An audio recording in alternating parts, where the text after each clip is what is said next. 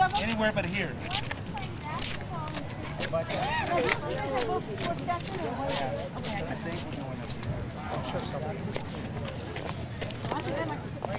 You know what? You might as well leave. You guys might as well just sit right on.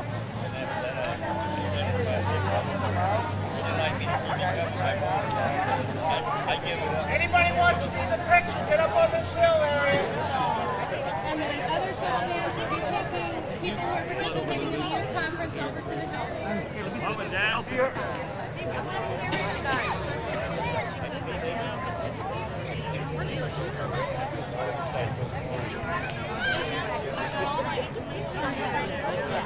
I'm from his district.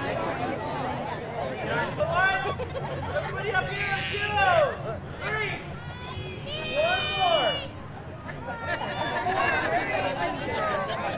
Last one, everybody. 2, 3. Yay!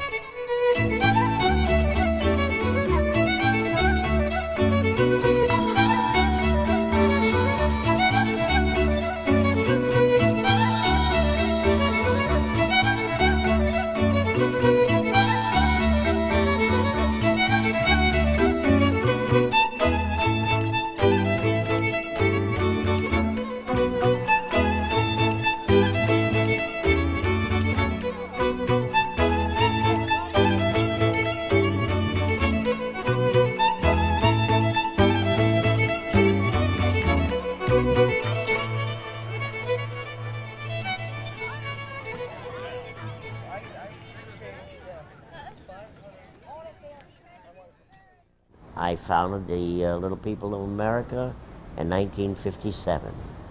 21 people attended the first meeting representing 9 different states, and at this convention now we have close to 1,600. And not only that, but we have 101 people from 18 foreign countries attending. And so we have, pardon the expression, but we have grown.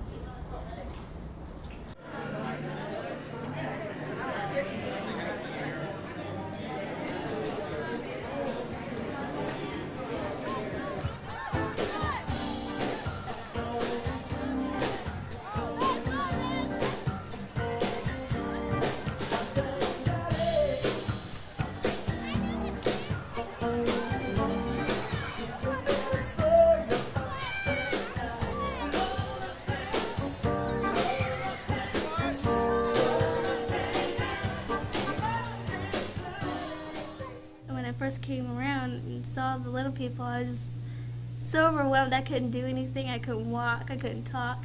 I was just like staring at everybody, and my mouth dropped to the floor.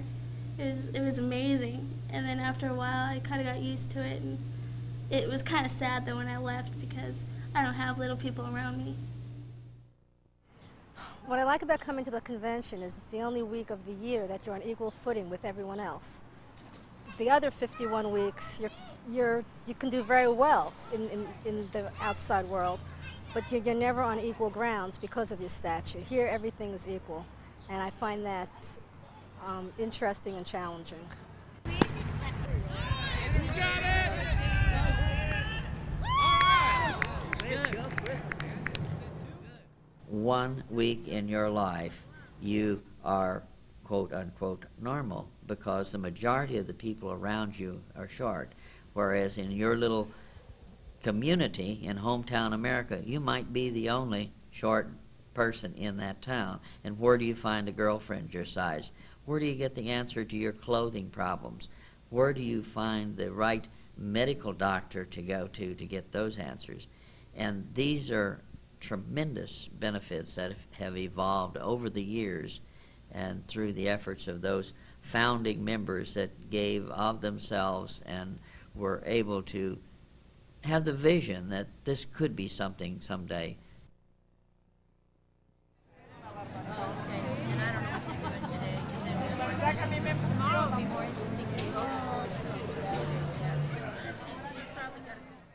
The reason I decided to come to the convention, it was all it was weird the way it happened. I didn't know about the Restricted Growth Association in Britain. I was shopping one day and I was in a shop that I'm never usually in, and I bumped into this girl who's 5'10", and she says, "Oh, where did you get your pants? They're really cool." And I'm thinking, my goodness, where's she asking? Why is she asking? Because she's so tall. And she must have read my mind. She says, "Oh, they're not for me, they're for my mother. She's only 3 foot tall." And I'm thinking, blimey, I feel like a giant. So she told me all about the Restricted Growth Association in Scotland, and I became a member 2 months ago. And then the Scottish coordinator told me all about this national convention, and I just thought that was too much of a coincidence, bumping into her daughter. And I just feel it's fate coming here. You don't see a lot of small people in Scotland. What's it like being the parent of a dwarf infant? It's joy. Probably the hardest part of being a parent of a dwarf infant is putting up with the people who stare, and more than likely the unasked questions, like when you tell Ryan that he's 3.5 and you get the look like, well, he's not tall enough to be 3.5. And that's probably the hardest part for me right now, is dealing with other people's attitudes. But as far as being a parent, it's a joy. If they ask the question, I will tell them and explain to them the condition and why he is the way he is, and hopefully they won't have that again.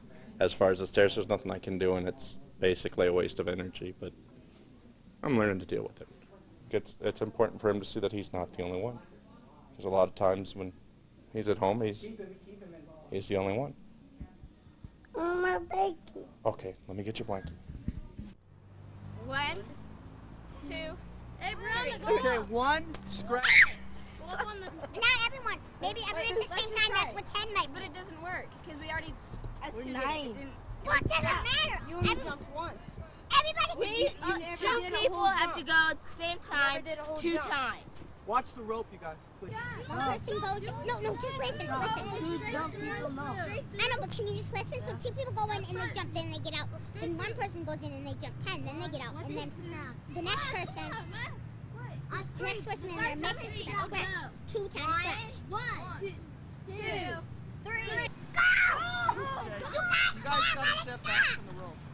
I don't understand how you could just come up with something, because you guys are all screaming at one time. So if you go one at a time and give everybody an opportunity to speak, at least so they're heard, if the idea works or we agree upon the idea, then we move on with it. Otherwise, let's just at least give everybody a chance. Can I say something now? Okay. You know, you're going to go last just because you always say something first. I know. It's real quick. Come on. No. Fine. Come on. Work with. We already talked about this, right? Yeah. You know that you're a strong personality. You know you're a strong personality. Fine, go. Okay. So. Wait, 1, 2, 3, go. 1, 2, 3, 4, 5, 6, 7. As one's friends start getting taller, one is left behind, and we tend to associate small height with immaturity, with children. And so they're saying their friends develop what are considered, number 1, more attractive physical proportions, and number 2, physical proportions that we associate with maturity, adulthood, something that all individuals aspire to.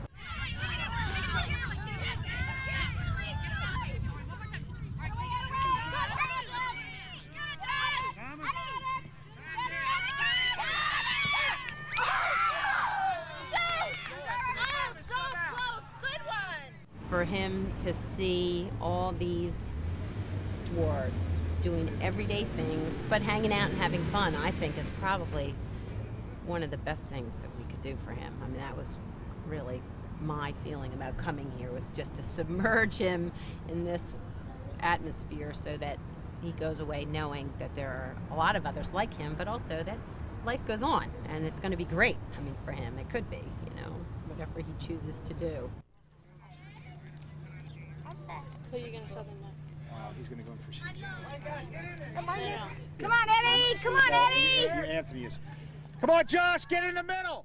I think that we're getting the sense that he is, as a 10-year-old, you know, every day there's more and more things that he's not becoming involved with his friends. You know, his younger brother, Andy, just learned to ride a bike. So after dinner in the summer, the kids say, you know, let's hop on our bike and go to the pool. And that's easily said and done for Andy, but it's not for Tom. So he kind of just hangs out by himself and reads and doesn't get involved in that stuff. And pretty much socially all the time, there's things that, you know, 10-year-olds do that are incredibly physical.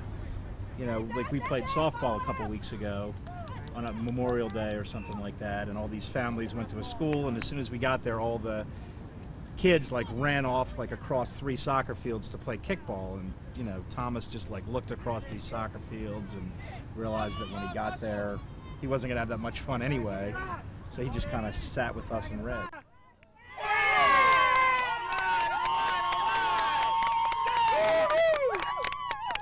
Great job, guys! Great job!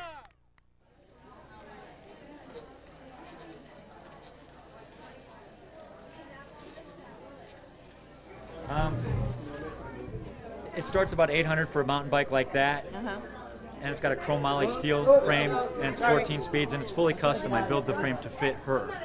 If you're going to get one, you might as well get one of these mountain bikes 14 speed, because I mean it's going to be like the coolest bike in the neighborhood right now, for sure. And then as she grows, the other kids are just going to get ones that are as cool. You can't get much, you know, better.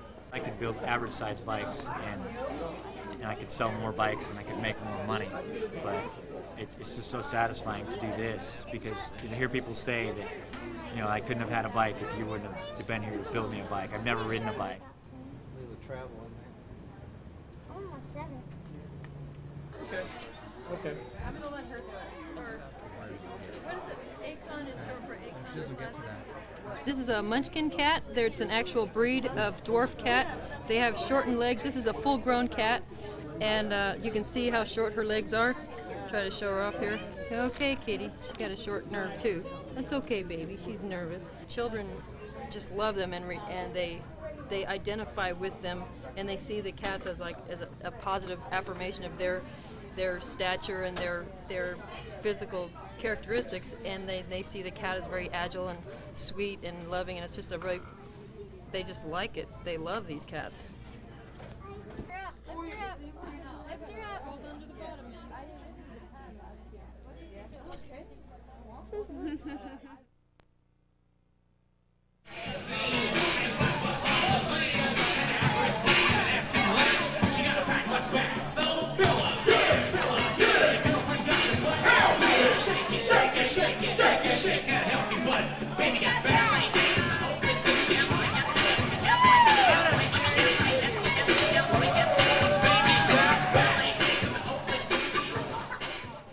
A friend of mine and I saw Heather and 2 other girls that she's friends with across the room and at the big dance, and we're like, oh boy, we got to go up and dance with them, you know, and she's really cute and all that. The 3 of them are completely ignoring us, completely blowing us off, and pretty much humiliated us because we thought we were all cool trying to go up and dance with you, and then you just ignored us. And I don't remember that at all.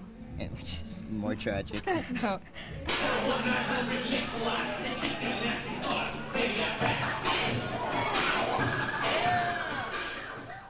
I mean, sometimes you meet somebody here and you know they're the love of your life, or it's going to work out, or you're going to have a lasting relationship. Other times you're just not sure. I'm going through this in my not sure stage. You know, you can meet a guy here for a week, and for a week it's fun. For a week you're dancing, you're going out to dinner, you're living in a hotel. For a week it's really fun, but then you get home and it's a whole different environment, so you don't know if that guy is the special guy or if you just had a good time at a convention. You also, you know, you also see each other in a different light after you get taken out of this context. So, ladies, you wanna roll my Mercedes?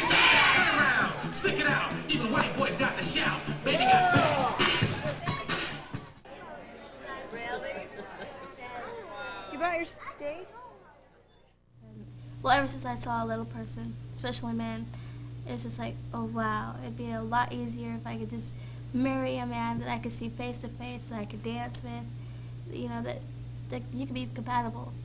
instead of being with somebody average height. It's just not the same. It's always been a lifetime dream for me. When I was dating an average-sized person, the insecurity factor was like higher, and it wasn't necessarily so much about what I felt. It was, what does everyone else think about, it's kind of funny because when we're together, everybody immediately goes, oh, isn't that cute, isn't that perfect, like, oh, they found each other and that's absolutely perfect. And anytime you're in a mixed relationship, I felt like everybody was judging it so much more, like, why is she with him, and that may have been totally inaccurate, but that's the feelings you get being in it. You're constantly like looking around, what does everybody think of it? And that's hard. That would be hard to deal with. It's something we don't have to deal with. We get the, oh, isn't it cute?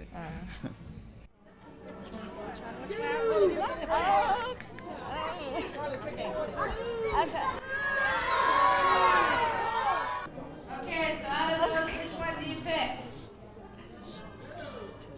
Which two? Number 2!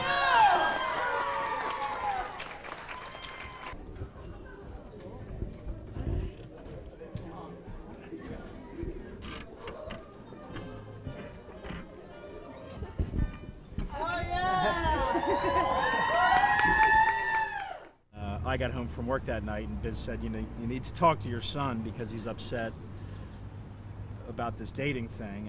And I went in and talked to him, and apparently there was a young girl that he had asked to go, and she turned him down, and he was despondent about it. So I told him when I was growing up, girls always broke up with me, and I was kind of a dork, and nobody wanted to go out with me and stuff like that. And I also decided at that point in time to kind of broach the subject of dating average-sized girls and the fact that he was short-statured. So, I said, Tom, you should know that you're probably, during the course of your life, there'll be girls that will not date you just because you're a dwarf. And he kind of looked at me and said, Dad, maybe she didn't want to date me because I'm a dork, but I don't think she didn't want to date me because I'm a dwarf, which I thought was a great, just said a lot about the way he perceived himself, so I guess we're doing a pretty good job from that standpoint. I don't know. He'll kill you for telling that story. Right.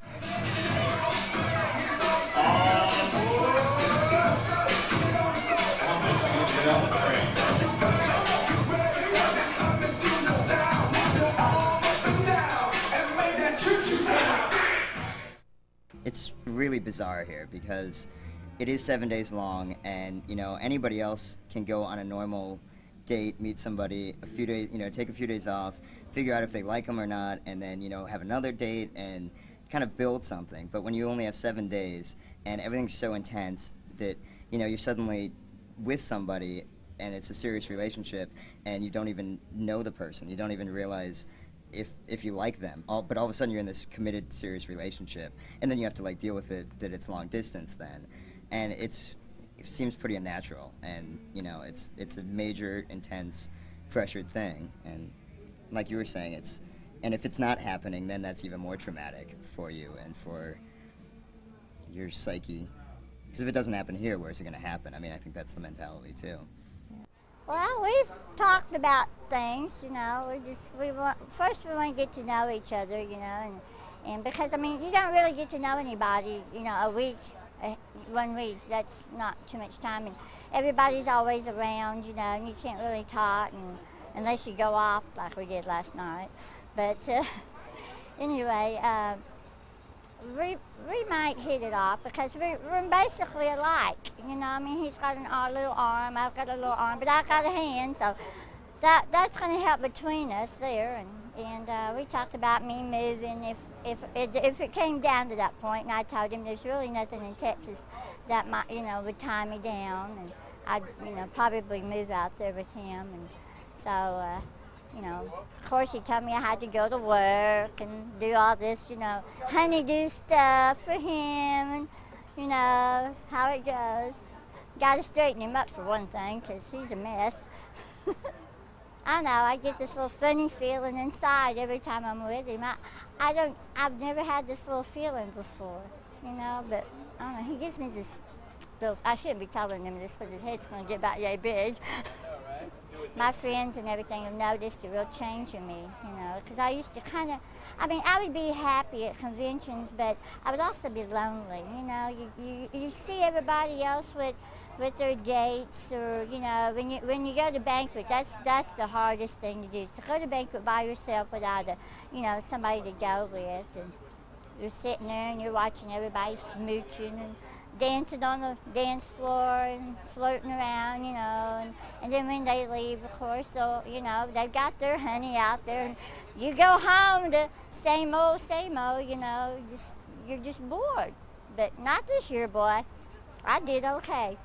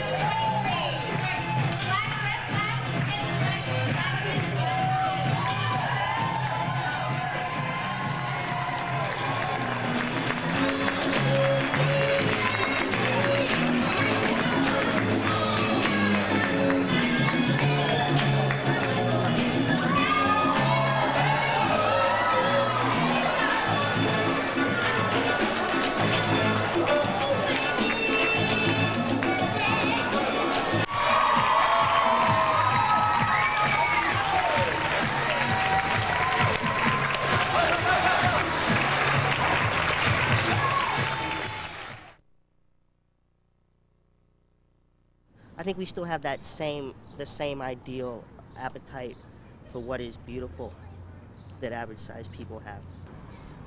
It's probably even intensified here, based upon the stress of the time constraint of trying to make the most out of people's relationships.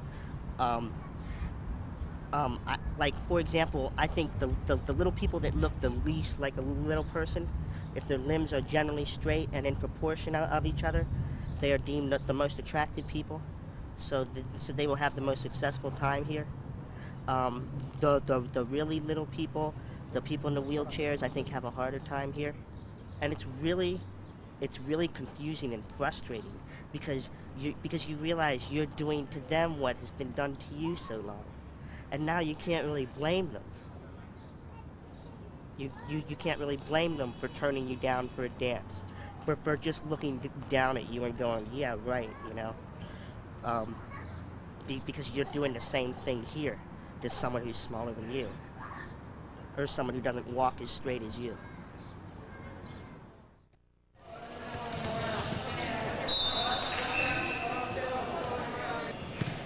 Yes.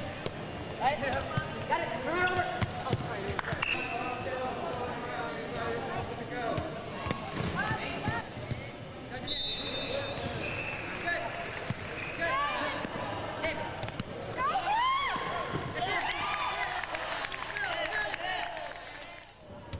It almost like gets emotional for me because I hate to leave it. I really like playing.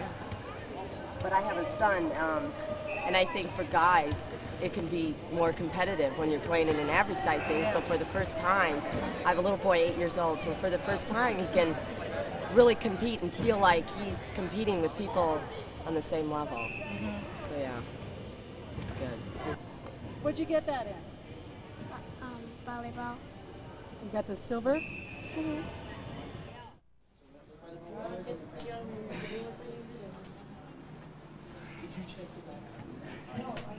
I can pull this off.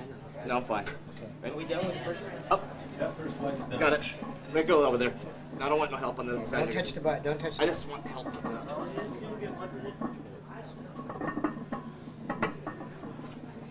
Okay. Where's Jeff? Right here. You warmed up? I did two. My name is Doug Farrell. I'm here for the IPC sanctioned national powerlifting meet, and I hold a world record in bench press at 365. I'm 4'6", weigh 155 pounds. This is not just for fun, because they have a lot of competitions here that get the kids in and have a lot of fun. But this is for you to be on Olympic status, and which is really I'm proud of that I have accomplished. That I went to the 1996 Paralympic Games in Atlanta, and out of 30 countries, I placed in the top 10. He's got it. Let go. Start. Racket.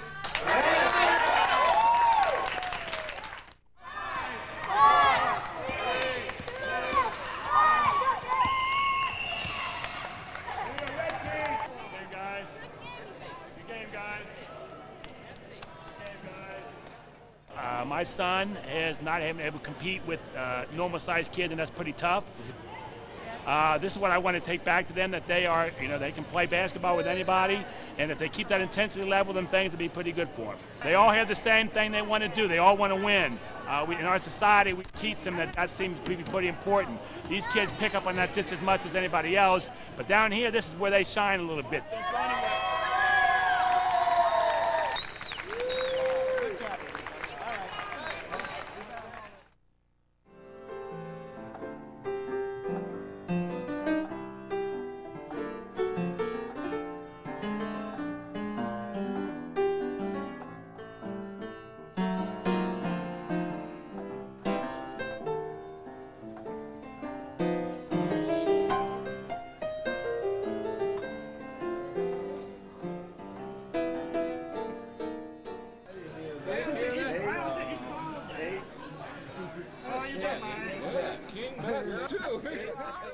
When Billy Barty met with 20, 30 people in Reno in 1957, they actually called themselves Midgets of America. Midgets is now considered a very derogatory slang term that we never use. The popular word to use was midget, and because of P.T. Barnum. As we educated ourselves, we discovered there's no such thing as a midget. A midget is really a pituitary or a hyperpituitary type of dwarf, but belongs to the proportionate type of dwarfism.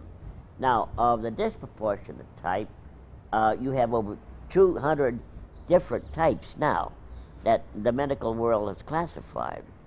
I'm a cartilage hair syndrome hypoplasia, in case you want to say that instead of Billy, But anyways, and it goes on and on and on. And as the public says midget, then we correct them.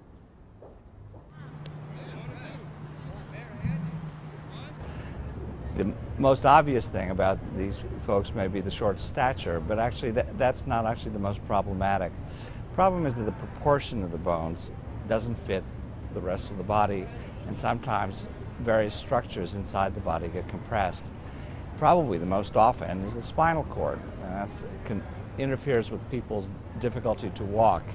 So a lot of what we try to do is to make sure that paralysis and pain and loss of feeling don't set in. She's had a lot of medical. She had brain surgery when she was 5 years old. She's had 4 laminectomies on her back, 3 fusions. She's had 5 surgeries on her legs. She's had rods put in her back. She's had a lot of stuff going on. To see her now, if you saw her 2 years ago in a body cast, dancing on the floor in a flat wheelchair with guys pushing her around, to see her now, it's really neat to see how much progress she's made. There are individuals we've seen who've literally gone through dozens of operations. And one of the amazing things about how welcome we are at this convention is realizing that these people have had more doctors inflicted on them in their lifetimes than most people ever do. They figured it out that she needed an NP tube, a nasal pharyngeal tube, down one side of her nose to hold her tongue down to help her breathe. And we do have to be careful of her airway. Her chest is not so big, and just the sheer length from here to here. She doesn't have that for fluid and phlegm and things like that, all that nasty stuff, to go. And I can't say enough good things about our Dr. Tuitt. We love Dr. Tuitt, don't we? And again, she was in our delivery room, which was a blessing. Such a blessing.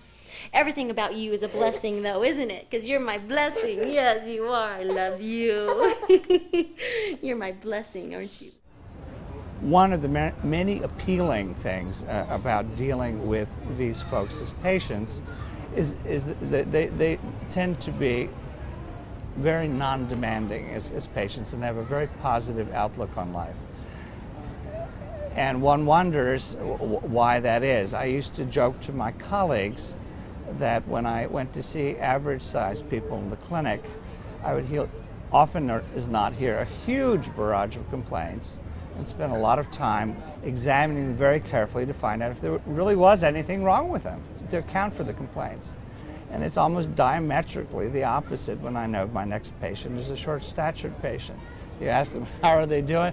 Doc, I'm doing great, I'm having the best time, and so on. And then as soon as they're walking into the room, they're hobbling in on crutches, they can barely get up onto the table, some of them. This reflex is gone, this muscle's paralyzed, feelings lost here. And you're checking them, and I says, well, you know, doesn't this bother you? He says, well, isn't that normal? Some of it, I suspect, is adjustment, because I think if we have adversity and modest expectations of health and life all one's life, then one perhaps adjusts one's attitude to deal with that. Of course, there are exceptions. There are complainers and ungrateful folks in any group, but as a general rule, I'll stand by that statement. It's a much more upbeat, positive group of people than many other patient groups I can think of. And that certainly is a large part of the reason I keep coming back. The purpose of this organization was really to get little people together, to discuss our mutual problems, and to tell the bigger world out there that all little people, you don't pat them in the head, and they all don't work circuses. There are other professions, and we proved that immediately.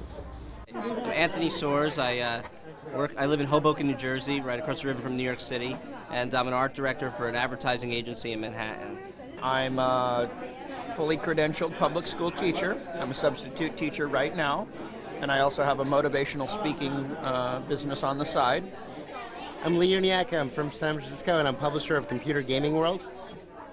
My name is Ron Puro. I'm an electrical engineer for IBM Corporation in Burlington, Vermont. My name is Rachel Kleiman. I'm from New York City. I'm a real estate attorney. Well, my name is Kenneth Lee. I live in Buffalo. I'm moving to Portland, Oregon, and I'm a pediatric gastroenterologist. My story was that when I decided to go into the business world, I was willing to take any job that I could get to get in and get started. Start at a clerical level or anything. We realized that we must be as good or better than the next one in order to succeed, because there are a few knocks against you. Climbing the corporate ladder for a short-statured person is a lot harder than climbing it, I think, for an average-sized person. Not to say that's impossible. Maybe it has nothing to do with my height if I don't get the promotion. But then, as the person who's 4'2", you see the person who's 6'1", blonde, and kind of a waspy, and you say, oh, did he get promoted because he's that and I'm this, or did he get to, or on merit? Back in the 60s, there were tremendous barriers in the professional world for a lot of our little people members. I can remember occasions where a little lady would become trained as a school teacher, and she would go to apply for the school teacher's job, and the local board would vote her down and would not hire her because of her size. And this has occurred in many professions, and the public in general just sometimes accepts you for how tall you stand rather than how tall you are from within. What's up, John? Run it out, run it out! Go! I'll never get up and bat again. I'll never get up and bat again. I'll never hit the ball with 27 people out there. think it was a lot harder when I was younger, but now I use my height to my advantage, and I like the way I look now. And I know I've got a lovely personality, and I feel attractive, so it doesn't get to me as much. But there are days where I wish that people wouldn't stare. People really need to be educated, that it's okay to look different, and it was just the way you were made. And how I personally stepped into my power was by dealing with my repressed anger and rage and frustration. One person that I studied with was named Anna Halperin, and she taught me to use the expressive arts to deal with my negative emotions. And she taught us the monster dance. I'll show you what it looks like. I hate you! Why me? What's so special about being called names? That's the monster dance. You guys can do it too. I would say the culture's definitely different in America. Here it's far more positive and in your face.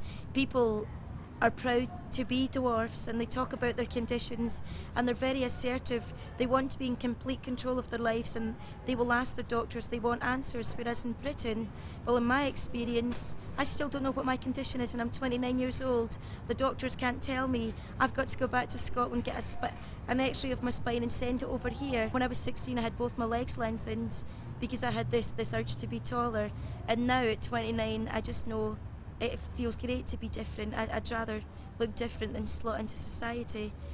Every time we go out, it's it's an experience. I mean, I remember one of the first times we were on a date without being at an LP function. We were in Chicago, and we went up the Sears Tower, and you're awkward enough on a date anyway. And then there's this group of school kids that was having this little field trip, and happened to be in line in front of us. And we were like, we were better than the Sears Tower to them. We were better than anything they'd seen in Chicago. And you're just trying to have like a normal conversation and talk to the person that you like, and you're like the show at the same time. I wouldn't believe. Yeah, and that's just kind of a hard thing that, you have every right to be on a date, and you have every right to be in public, and yet you're made to feel like you're some kind of total freak act. That's harsh, but that's kind of the way you feel. Oh, I have a lot of things in life that came up, I mean, I'll never forget one instance. I'm in a golf tournament in Dayton, Ohio, and actually we're all having breakfast, and this one guy come up to me and starts laughing, and he says, "Oh, hey, you're short, when are you going to grow up?" And I said, "I have, and you?"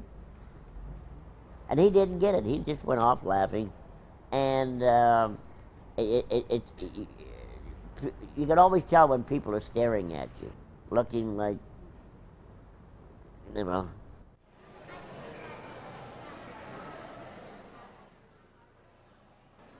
I like to go to work and be an educator, but when I go to the mall, I just want my own private time. I can't stop with every kid, and take the time that they deserve to desensitize them to people with disabilities.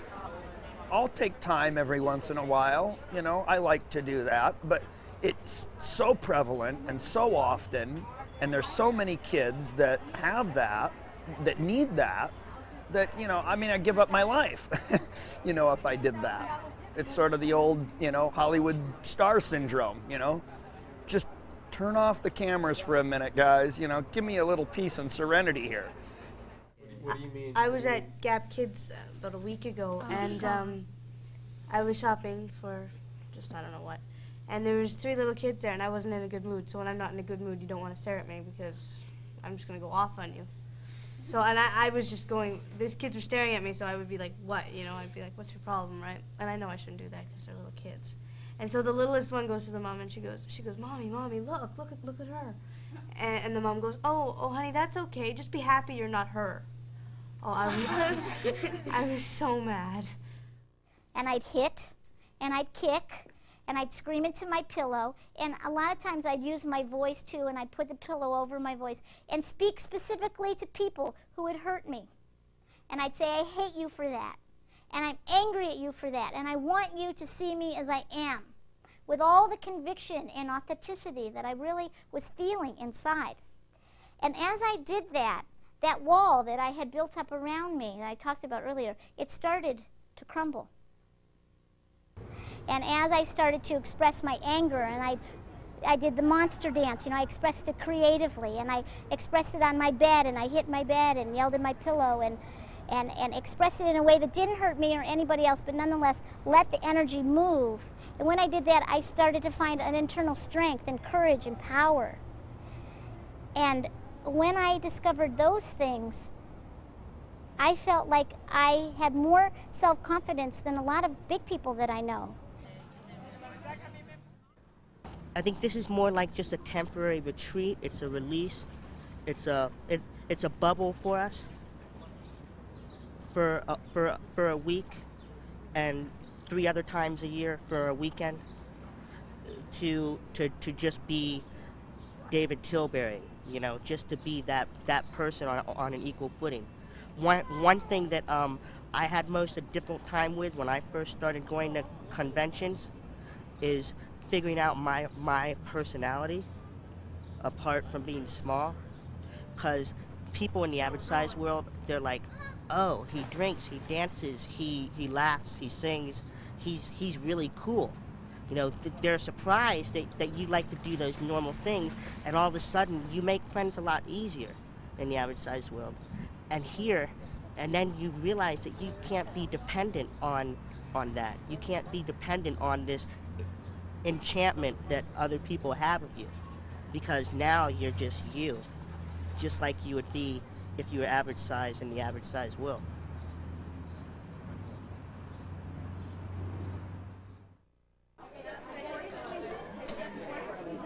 We are having auditions for the Radio City Christmas Spectacular.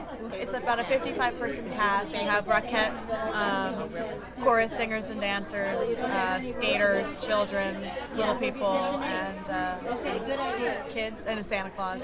We are looking for about 15 little people this year. We have slots available, about 15 slots available. We're looking for people to play they played various roles throughout the show, but it's mostly for Santa's elves. We really try to we really try to take care of them in the show. I mean, to provide a good salary and housing and travel, and try to make it a profitable gig for them. I've done it 4 times, and you've done it twice. Yep. Yeah, I was. It's alive. It's great fun.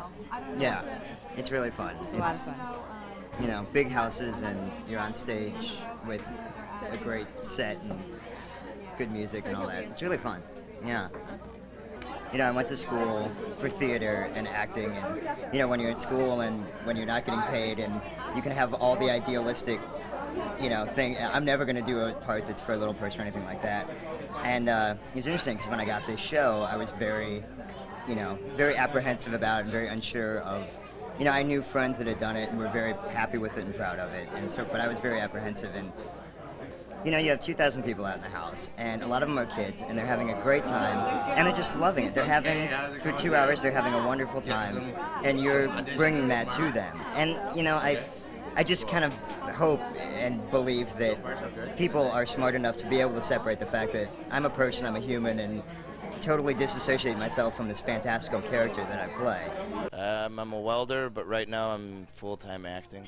I'm a barrister and a Munchkin in Munchkinland, and then I'm an understudy for the mayor. It's you making a costume come alive. Just happens to be maybe a small costume opposed to a big costume.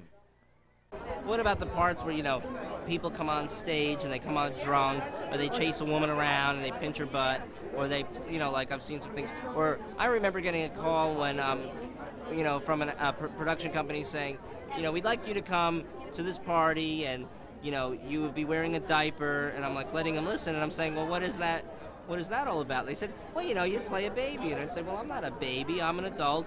I have, you know, I do this for a living, and I went to college, and I have a degree, but you want to put me in a diaper? I said, that's humiliating, and the guy got all upset that I lectured him. But, you know, and then he slammed the phone on me, but I was kind of glad. I felt like I did my duty, and I had a moral obligation to tell this guy he was exploiting people of short stature. Friends of mine are always saying you ought to be in porno movies. You know, they think I ought to use my size in a gimmicky, funny way, in a mocking, degrading way, to move ahead in life. That is the only equation where you are guaranteed success, to be little. You can be successful in other capacities, but that's probably the most sure thing, to do funny things, to do wacky things, to do degrading things based upon not who you are, but what you are. But a lot of little people say, look, you know, they're asking me to do this, it's good work, I can use the money, it's something that they really want, so I'm going to do the work. And hey, it's a free country, and if I want to do it, I can. And we actually go along with that. We would be opposed to making laws that says, well, if you're a little person, you can't be in this kind of work. Few things we're very much against. We're against, for example, the dwarf tossing that was popular for a while. We have a few people that have done midget wrestling, even though we consider that kind of beyond what's really acceptable type of thing. We have some people that are clowns, but they're clowns because that's what they want to do, and they do it professionally, and they would probably be a clown if they were average size. Go. Okay.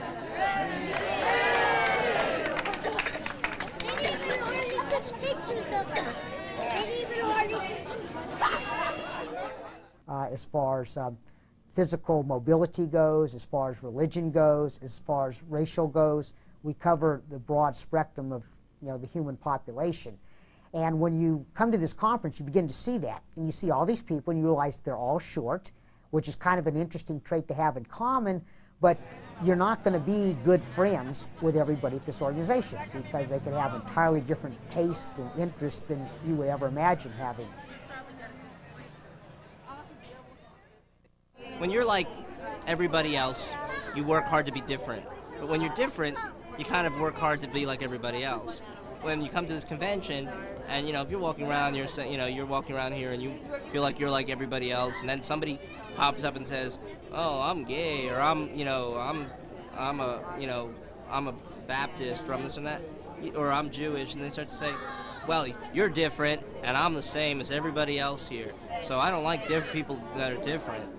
So you want to kind of, you come here to kind of like live in a fantasy of we're all the same. I'm like and then it's kind of like you take that, it's cast upon you and then cast it upon someone else, so you can kind of like make yourself feel better, I think. And I think maybe it's also people where they're coming from the society. I mean, we're just like everybody else, so we're gonna have bigots in LPA. We're gonna have really nice people in LPA. We're gonna have people that are very open-minded and liberal. From the 500 to 2,000 dwarves you see at each convention, it's simply a microcosm of society. The only commonality that most of us have is our short stature. And it's interesting that LPA society, at least what you see at these LPA conventions, is not more cognizant of acceptance of difference.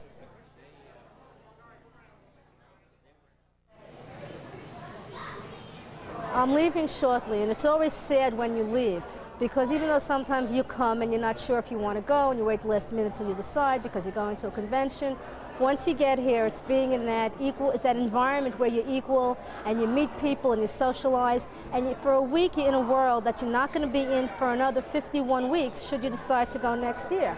So when you go, there's always a sense of sadness. It always brings tears to my eyes, just because I'm leaving this world, which is kind of like a fantasy.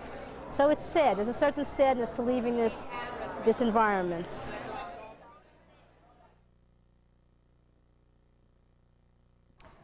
I didn't expect to meet someone, but I have, and he came highly recommended, and he's a lovely person. His name's Tom.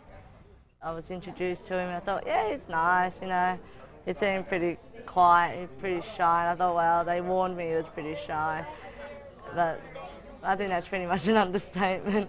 I was self-conscious, thinking, oh God, I'm talking too much to him, because I wanted to make a good impression.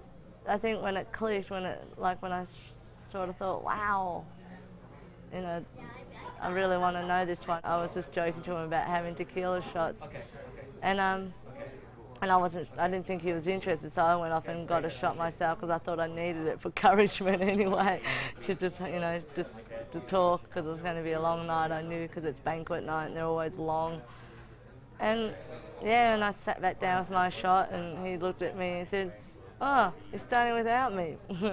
And I just looked and went, "Okay, this is it." And that's when it clicked. It just like, I thought, this is it. My partner in drinking, my partner in crime.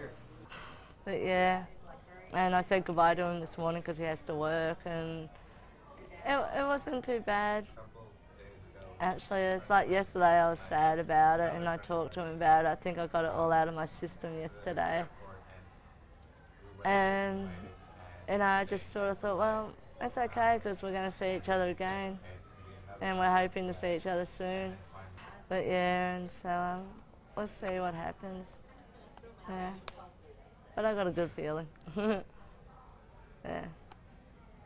I wrote a letter last night, and I told her I had a surprise for her. My surprise was that I loved her. And she told me that was the first time anyone's ever said that to her. Let's see what happens. Yeah, I met her this week, like Monday night at the dance. And from then on, it's just been just one hell of a week. If she ever shows up, maybe I'll give these to her. Where is she? Tell her. Hold on. Tell her. Tell Connie. Tell Connie to come here. No, tell Connie. Shit. No, I was trying to tell you, tell Connie to come here. Here you go, babe. This is yours. The rightful owner. Thank you. Yeah, you still got my address, right? Did I give you my address? I don't know if you did or not. Here, do me a favor. Just be in Oregon next year, and No. I will be there. Dude, I have to. I have to be there. I had fun. This is the best convention I've been to so far. I mean, I turned 21 this week. I met a beautiful girl. Keep in touch. I promise. I will. I really will. Good luck. I will. Where? Oh, I'm gonna have fun. Oh, believe me. Don't get bitched out too much. I'll try not to. And behave. Darn. For once. Well, I can't. Behave. No. Yes. I don't have to behave. Don't make me call you tonight. Okay, well, you can call me tonight. Okay. I don't know what time I'm gonna be in though. I don't know You what can time keep I'm going to trying. be in. See you around? See you around. Maybe I'll see you sometime this year. You might. You never know. Well, turned out better than I thought, guys. So that's it. That was my great week here at the convention. The best week ever. Smile and shut up. Well, it's been a great convention.